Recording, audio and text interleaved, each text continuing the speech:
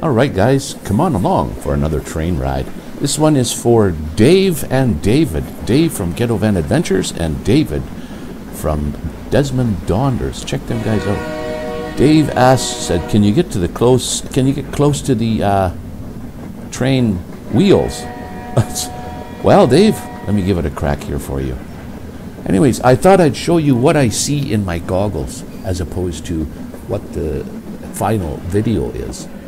So in the goggles, this is what we have, guys. There's this H flying around the edge of the screen. That's telling me where the home point is. And so that's telling me the home point is sort of behind me, beside me, behind, whatever. Down on the very bottom, we have an N for normal mode. Then we have next to that an H for 14 meters, bobbing up and down height. Above that is how many meters per second up or down I'm moving. To the right of that is a D with a number meters in it. I'm distance away from myself. Above that is my speed, how many meters per second I'm moving. Then there's an amber number there that goes away. That's how far above ground level I am. It only comes on when you're like 10 meters above. Way across to the right is a picture of a battery with 54 and a 54 battery left in the drone. Then there's a number next to that which is for head tracking. I'm not quite too sure what that number is. If anybody knows, let me know. Then we have the connection with the headset and the controller, the bars, and then we have 50 megabits per second, satellites 17, 61% in the headset. And then we have 1 minutes of recorded time. In the center you'll see a square or a crosshair and a circle. The circle is where I am headed. So when I point that circle with the motion controller, that's where I'm going to go. So that's the screen explained. Let's get on and see why the horizon is not steady. Okay, guys, so now what we're seeing here is the footage that's coming from the drone.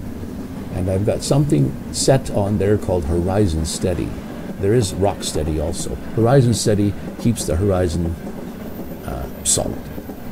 So as you can see, we have better horizon capability, and when I'm still moving back and forth, I can see that in the goggles. So let's come down and head under the bridge and under the train. And like I said, this one is for Dave and David from Ghetto Van Adventure and Desmond Donders. Go and check them guys out. So you can see even with the turning here, the horizon is rock steady. Let's go back underneath the bridge, underneath the train, and you can see I'm parked there.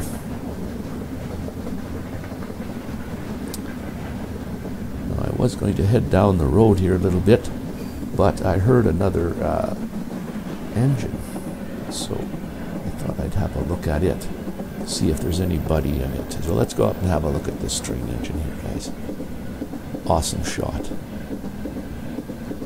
This is where the head tracking. I'm flying sideways and looking at the train, trying to avoid all the objects too, by the way.